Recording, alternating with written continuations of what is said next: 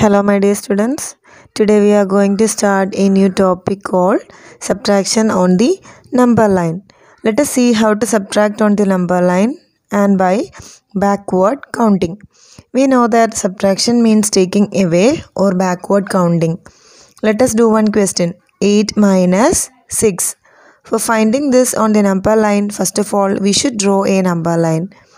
Here you can see a number line with numbers from 0 to 10. Since we are subtracting 6 from 8 or our question is 8 minus 6, we should start from 8 and move 6 steps backward.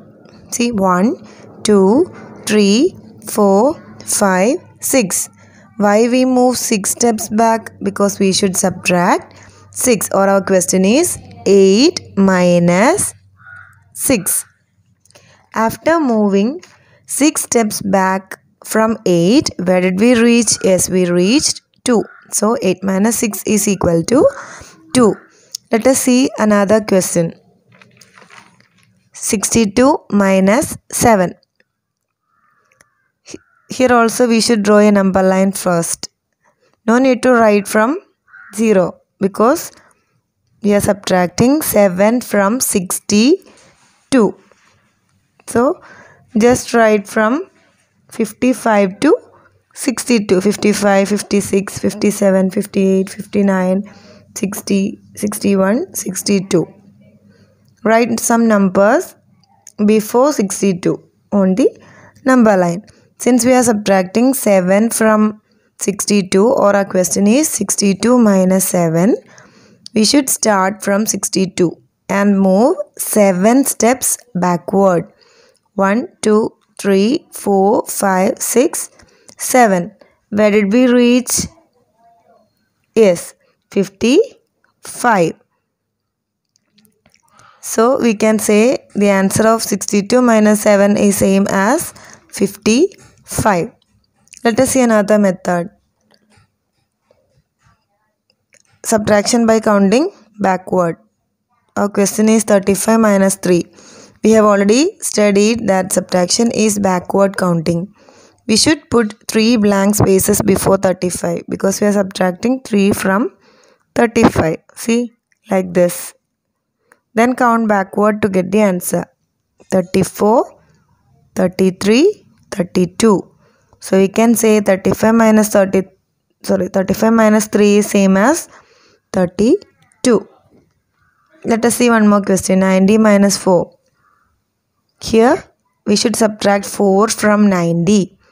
So before 90 we should draw 4 blank spaces because we are subtracting 4. 1, 2, 3, 4. Now you should count backward from 90. 90, then 89, 88, 87, 86. So we can say 90 minus 4 is same as 86. Now let us see how to subtract by counting in tens. Here you can see group of tens. How many tens are here? Yes, 3 tens. See, each group has 10 apples. From this 3 tens, subtract 2 tens. Which means cross out 2 tens. 1, 2. How many left? Yes, 1 10. So 3 tens minus 2 tens is same as 1 10. Or we can say 3 tens means 30. 30 minus 20 is same as 10. Then subtract 5 tens minus 2 tens. See how many tens? Yes, 5 tens. 5 tens together have 50 minus 2 tens. 2 tens together 20. So our question is 50 minus 20. Then cross out 2 tens. How many left over? Yes, we left with 3 tens. So 5 tens minus 2 tens is equal to 3 tens. Now let us see how to subtract numbers on the abacus. 5 minus 4. First of all, we should arrange these numbers on the abacus according to its place value.